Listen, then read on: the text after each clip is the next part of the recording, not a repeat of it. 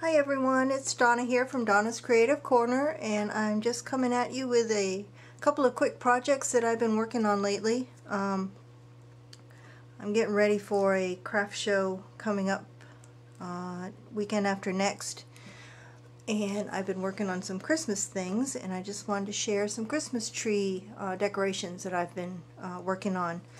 Get my sign out of the way. I'm hoping this is going to work. I'm trying a different camera angle. I apologize in advance if I bump the tripod, which is like kind of sitting between my legs here.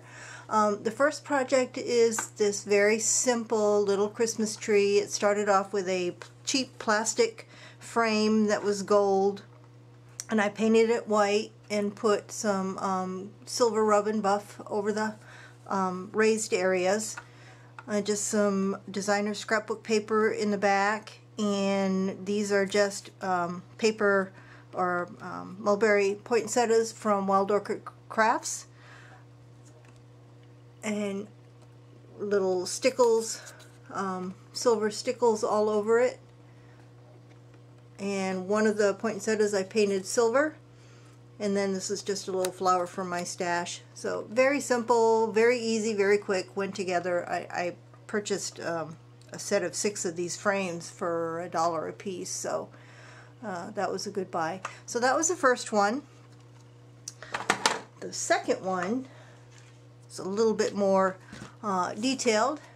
This one is mixed media.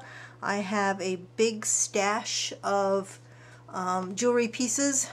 I've been collecting, setting aside the Christmas ones for years, and this is what I've done with them. The background is just a frame, which is 8 by 10 frame, and the background is all mixed media stamps and sprays and stencils, some modeling paste. This is just a stamp here.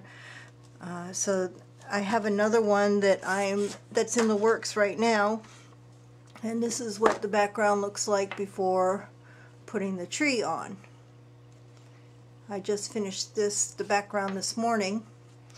On top of that, and you can't even see it anymore, is this Christmas tree that I printed off. I found it somewhere on the internet.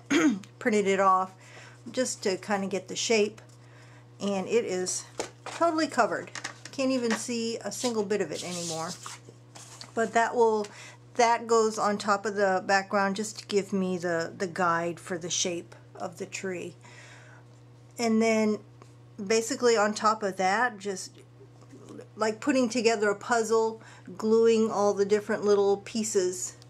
Kind of give you a close-up of, and the bottom part is dangly. Cute little teddy bear on top of a package, and on top of that is a hat. There's the rim of it, and it comes up like this. And then just all little bits and pieces of broken, salvaged Christmas jewelry. Earrings and necklaces and pins. And then on top is a pretty poinsettia fabric, poinsettia, and a flower center that I made with a flat back pearl and this pretty Aurora Borealis bling trim. And then these were just charms that I broke off the top piece, and I just scattered those around for snowflakes. I will have close-up pictures at the end of this so you can see better the details of it, but I really enjoy making these. They actually come together pretty quickly. This background probably took me a couple of hours this morning with all the layers and drawing in between, but and then the fun part is gluing all the little pieces on. It's like putting together a puzzle, which one goes where, and I have enough to make maybe another one. This is what I have to work with for this next one that I'm working on. So all kinds of little bits and pieces. So that's my project that I've been working on this week. Hope you like. Give it a try. It's a lot of fun. I think once I run out of the actual Christmas things, I might do something similar, maybe with a different shape, maybe a stocking or whatever, and just put regular jewelry pieces. I've got tons of it, regular jewelry pieces, and then do the gesso over the top and then the sprays to make it a Christmas colors.